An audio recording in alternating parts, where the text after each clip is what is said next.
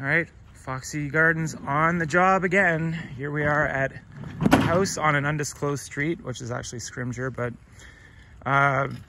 in Cambridge. And the task is to mow the lawn, don't run over the tulips. So she mentioned that the lawn was a bit woolly, wild and woolly, and it is. And of course, the day that I'm gonna come and mow this wild woolly lawn, it happened to rain, and then it stopped, and then it's rained again, raining again. And so looking back there, I can kind of see that the grass is about a foot tall. And so the work is cut out for us today to see if the mower can handle it. And then I'm seeing over here, this looks like, I guess it's her property, up to a point. I guess this whole thing is her thing. This whole woolly, like kind of, you know, I thought this would take like a few minutes, but it's going to take more than a few minutes just to get through this, for the lawnmower to chew its way through this without, you know, stalling. And do you have any commentary, Bob, or no? Well, it looks like she hasn't had it cut in a long time, and yeah, we'll cut it in little pieces so we don't clog up the lawnmower too much. Yeah, don't bite off too much. Yeah, I don't think we'll be raking the pieces up, so we might have to go over it a couple of times to kind of mulch it in. Call them, that's right, mulching in. We'll start with the front again. All right, and I've not been warned about any kind of vicious pit bulls or anything. I thought I heard like a little yapping creature over there, but I'm not gonna think about it too much, so off we go. Okay, so the front yard is coming along. A lot of weed whacking going on. The lawnmower has been very good. It's quite messy, but it made it through. I think I hear some thunder, not sure. Or a bus, whatever that is. Anyway, so moving on to the back, we'll have to clean up this a bit later, this mess. And yeah, let's go. So now we're in the backyard, and this ought to be good because it's raining and it's wet and the grass is like a foot high. So good luck, lawnmower. I hope you can do it. I'll try to use my, there's a post on the blog about whether it's good to mow in the rain. There's pros and cons, but generally, if it's raining too hard, obviously it's not the best idea. It's also my phone's getting wet, so risking it for the biscuit. So yeah, I'm gonna try this, hopefully get through it without too much hassle, but it could be a hassle. We will see momentarily. All right. So it's a literal war back here. The grass is like literally a foot high. The mower is admirably attempting to like chew through it. It ran out of gas, and it's like real slog.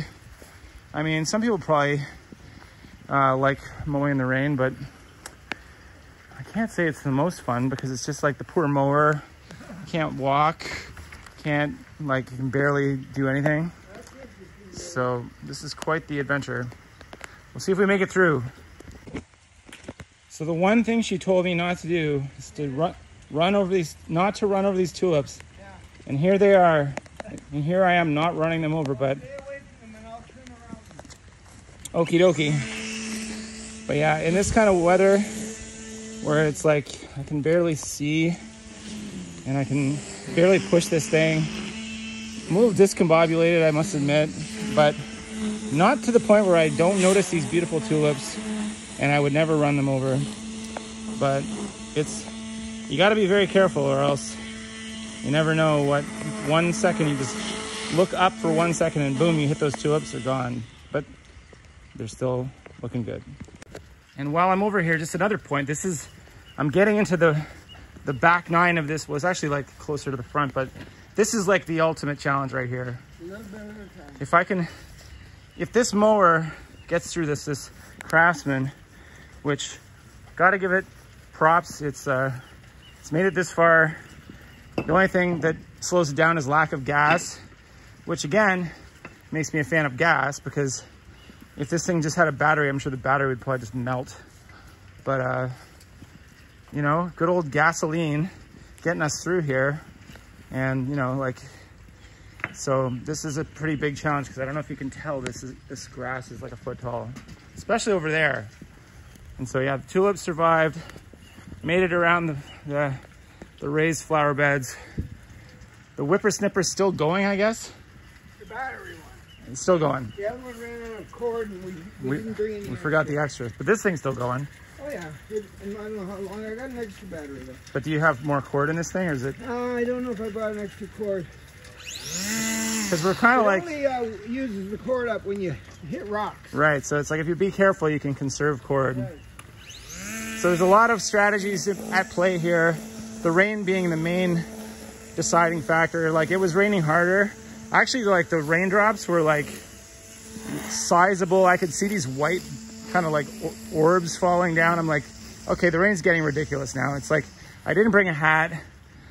I like, you know, I'm not protected. Well, I have the sweater on, but anyway, so I think we're doing pretty admirably. Yeah, that looks good. So I'm gonna jump into the final stretch here and see what happens. Wasn't even filming. Okay. So we're at the finale here. If we can just get through this.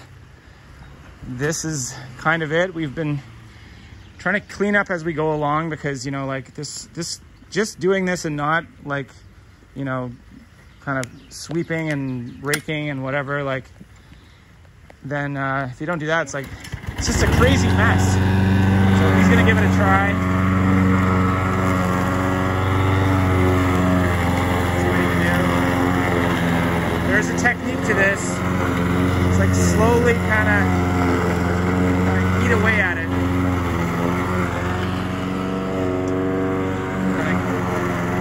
A little over the shoulder. Yep. It's like a, you know, the trials of Hercules, basically. So, I don't know. He's going for it. The rain is soaking my phone, my new phone. Will we survive this? For the reasonable rate that we charge. Most people would probably wait until tomorrow to do this. Not us.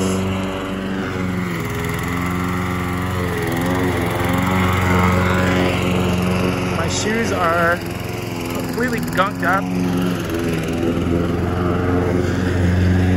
Probably shouldn't wear shoes.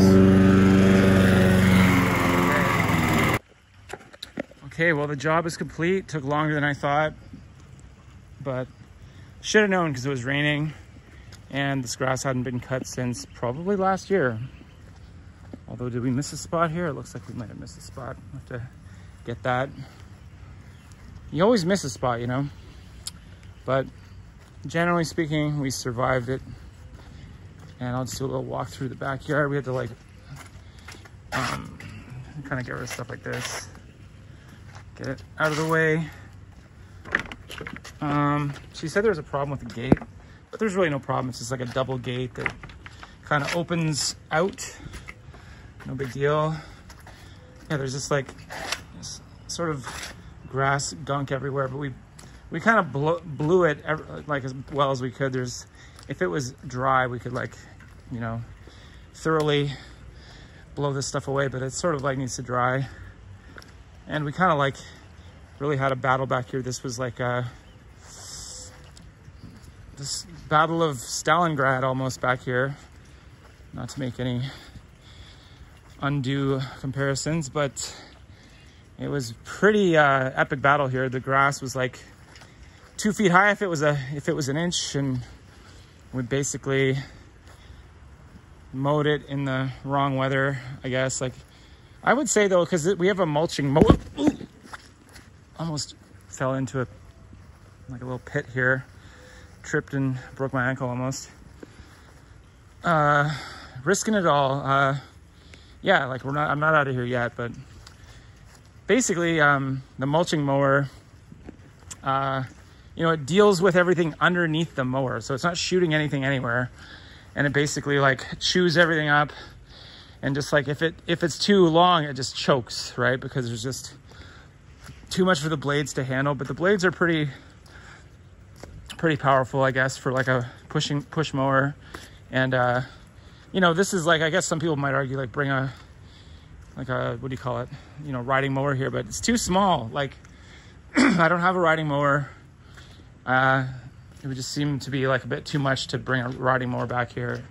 But I mean, if I had one that was my favorite, I might just come back here and rip through here in like a few minutes versus what I did. There just doesn't seem to be enough room to like ride a mower back here. But plus you got to do some detail work, right? So it's almost more quote enjoyable to do it with the push mower, because you can kind of just like get into the nooks and crannies versus just like ride through here at like, you know, 6 kilometers an hour. Just like, I guess you could do both, but it sort of would be a little awkward getting it back here maybe. And anyway, so we've cleaned everything up. The mower needs some attention. Everything needs attention. Like we got to figure out why the thread ran out, or if it like got caught in thing. Okay, one more look at the yard and that's it.